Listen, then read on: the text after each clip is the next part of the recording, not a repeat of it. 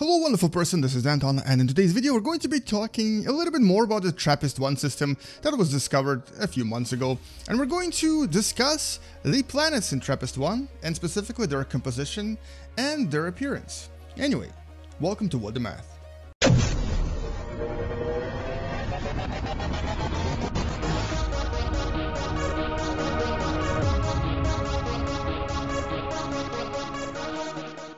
So a very new study published in June of 2017 talks about what each of these planets in TRAPPIST system may actually not only look like, but what they actually are composed of, and specifically explores the idea of them potentially being habitable and Earth-like. Now, prior to this, all of this was a speculation. We kind of knew their masses that were discovered based on the observations in comparison to the mass of the sun. And we kind of knew what they may or may not have, such as, for example, since they're all tidally locked, they all probably have very hot one side, very cold other side, and possibly like a twilight-like area with maybe liquid water on the border here.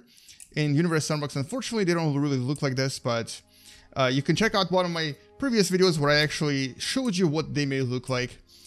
But in reality, though, a lot of the newer studies started to reveal some really incredible things about these planets, and specifically that it seems that most of them maybe are Earth-like in terms of composition, except for the last one. And so today we're going to investigate this, and I'm going to kind of talk a little bit more about how the scientists actually figured this all out. And so let's start with the one planet that is probably not going to be very hospitable to human colonists, because it's actually apparently 25% water. So this is actually the planet TRAPPIST-1F. We're going to zoom into it.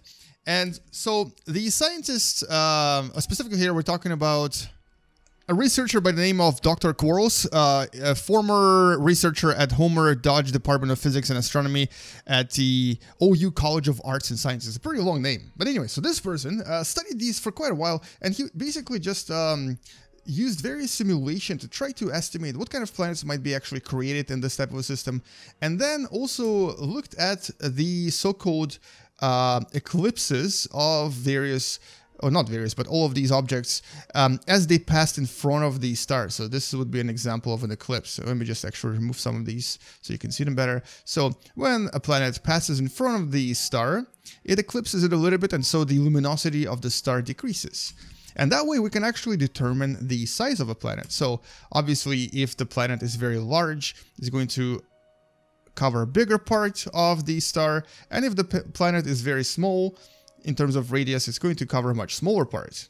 And so that's what the scientists in this particular study did. And it turns out that TRAPPIST-1F is slightly larger in terms of size compared to everything else. And even though its mass is approximately 70-ish, 67 or 68% mass of Earth, it's actually about the same size as Earth, which suggests that it is actually about 25% water.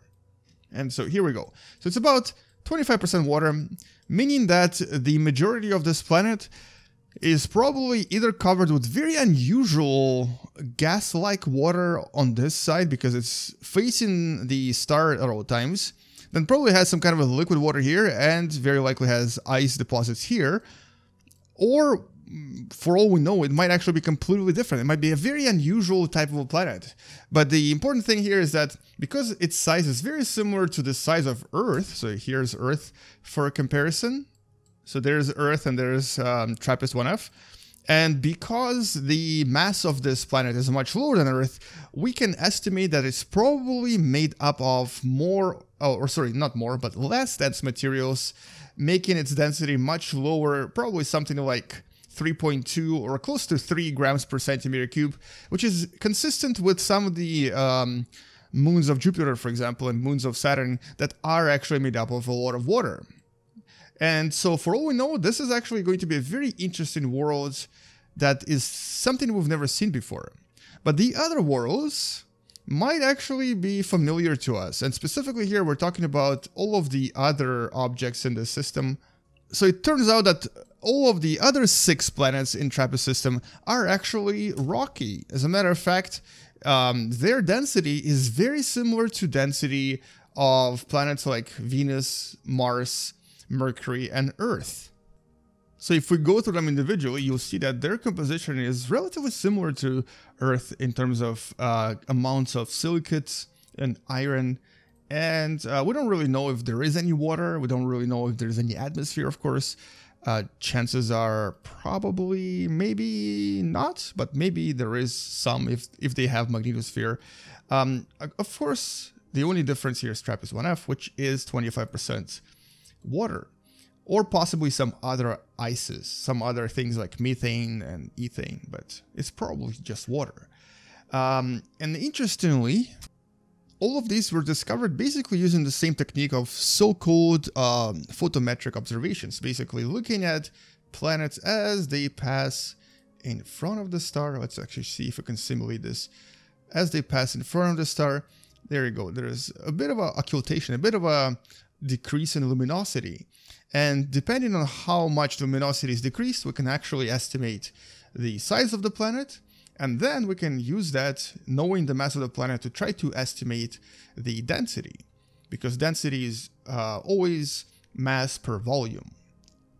But at the same time, this also creates a really interesting opportunity for some of the other planets here, specifically planets like TRAPPIST-1D and TRAPPIST-1E. Now, both of these are in the relatively okayish a region of the solar system, in the Goldilocks zone, or basically the habitable zone. So maybe this one is a little bit too close, so it might be a little bit hotter, but 1E and also to some extent 1G are terrestrial, and the only thing we don't really know about them is if they have magnetosphere and if they have liquid water. So these 2 objects, and possibly this one here, are actually now very exciting for us to study, because we now are pretty certain that their composition is very Earth-like. And this also means that they might be very Earth-like objects, not too far away from us, only within about 40 light years away from our planet. And at the same time, these types of stars, even though they might be very active, will live for a very long time. As a matter of fact, red dwarfs can live up to several trillion years, which is like thousands of times longer than our own sun, meaning that these planets will actually have this kind of environment for billions and trillions years to come. So for all we know, there might not only be life here that already has developed, but we might be able to use these planets later on for our own existence, and we might be able to find someone to coexist here with as well. And so this new research definitely increases the chance for at least 3 or maybe at least 2 of these planets to be colonizable, habitable, and maybe even already have life on them. So that's kind of all I wanted to talk about in this video and introduce this new research from summer of 2017. And if you've enjoyed this video, don't forget to subscribe, share this video with someone who enjoys watching space videos and wants to learn through video games, and subscribe, potentially support this channel on Patreon to help us grow and to help me make better videos in the future. And let's finish this video by exploding everything in the system, making very beautiful supernova as well. Now this is obviously not realistic because a star like this would never go supernova, but you know, this is a game, we can do whatever we want. And anyway, so that's it. And anyway, I've destroyed the system yet again. Thank you so much for watching. I'll see you tomorrow. Come back tomorrow to learn something else. Space out. And as always, bye bye.